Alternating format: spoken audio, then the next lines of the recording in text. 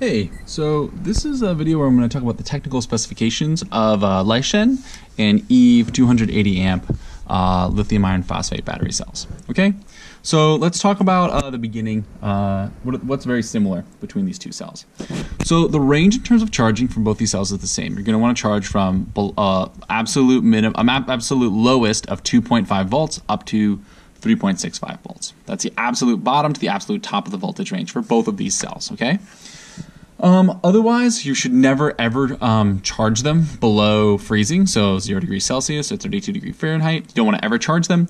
You can discharge them up to negative 20 degrees Celsius, but the Lishen, at least, they said and this is the Lishen, they said you shouldn't be discharging it very much below that. So you don't really want to discharge it below freezing too much either.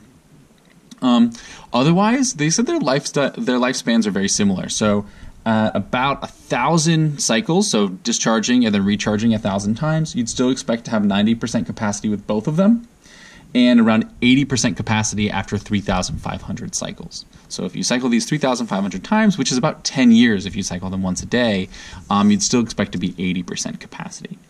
Both of them also expect them to be under pressure. That means tied down or weighed or somehow pressurized, putting pressure on the sides of this. There's all sorts of stuff online about how you can pressurize these, but it does remain a challenge because they're pretty big and you don't want to do anything that's going to scratch off this blue wrapping or anything like that. But they do expect you to have them pressurized or wrapped or somehow stop them from expanding. But the Lishen at least the EVE at least mentions that if you don't pressurize them, you can expect around 2,500 cycles rather than 3,500 cycles. That's the minimum. So they think pressurizing can increase their lifespan by about a third. But again, their lifespan's already so long, it's not clear that are you really going to be using this in 7 or 8 years when they're saying the lifestyle might be worse? I don't know. So anyway, those are the exact similarities. Fundamentally, they're really, really similar cells, but let's talk about some of the differences that I found on the data sheets, okay? So let's first talk about the EVE cell. So this is the EVE cell. EVE, their standard charge and discharge was half C. So this is a 280 amp hour cell, so you'd expect the charge and discharge at around 140 amps, okay? And that they said the max charge and discharge was 1C, so 280 amps, which is a ton of current. So I don't anticipate anyone having that problem where they're just charging or charging with too much. But yeah, max is 1C. The weight is 5,220 grams, give or take 20 grams. EVE also recommends that you keep these charged between 10 and 90%. I think that's really good advice and will also apply to the Lishen. But EVE explicitly says that. Try to keep them between a state of charge that's 10% to 90%. Otherwise, there's not that much else, and these are M6 cells, and the depth is only about 6 millimeters as well, according to the EVE data sheet. So let's talk about what the Lishen says about theirs. So Lishen was a little bit different. Lishen actually lists these cells as 272 amp hours. Now everything I've been reading on the internet and people have tested these, I haven't tested this particular cell yet, but everyone's been saying they tend to get 280 plus when the cells are brand new. So you can probably expect very similar capacities, but technically this is around 3% more capacity, but I think they're probably about the same. What else? So they actually list 2C, so 280 times 2, so 560 amps for the max charge and discharge, but only for up to 60 seconds. So Lishen's explicitly listing this as a possible 2C charge and discharge. I wouldn't want to do that at all, and definitely not more for 60 seconds, but Lishen's saying it's okay to take up the 2C out of this, which is a crazy amount of amperage.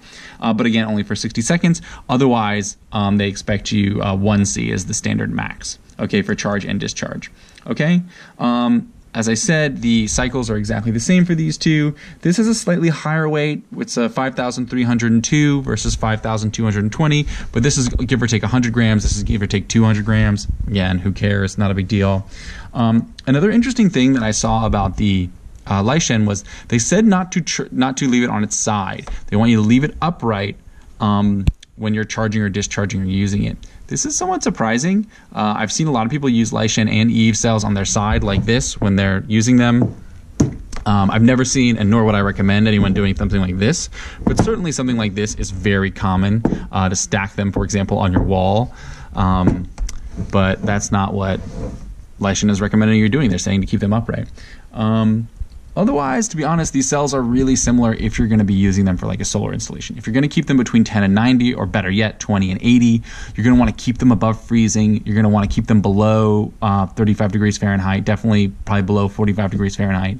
If you can, you want to put them under pressure, although I don't think that's absolutely critical, particularly if you're using solar and you're not going to hit those tops or bottoms. You're much less likely to have expansion, and it's much less likely to wear out. So if you're going to use these cells between the 20 and 80%, which is what I'd recommend, you're going to get a lot of life out of them no matter what, and they're going to behave really similarly. Especially if you're using them for solar in your house, you're really unlikely, if you have a decent system, to pull more than 1C out of this. For example, if I have these in 48 volts, 1C is about, if I have a 48 volt battery, so 16 of these lined up, if I'm running this through, an inverter that's taking them to 120 volts, I'm using 2.5 amps to get 1 amp of 120 volts, right? Because I have to take 48 and I have to multiply it by almost 2.5 to get to 120.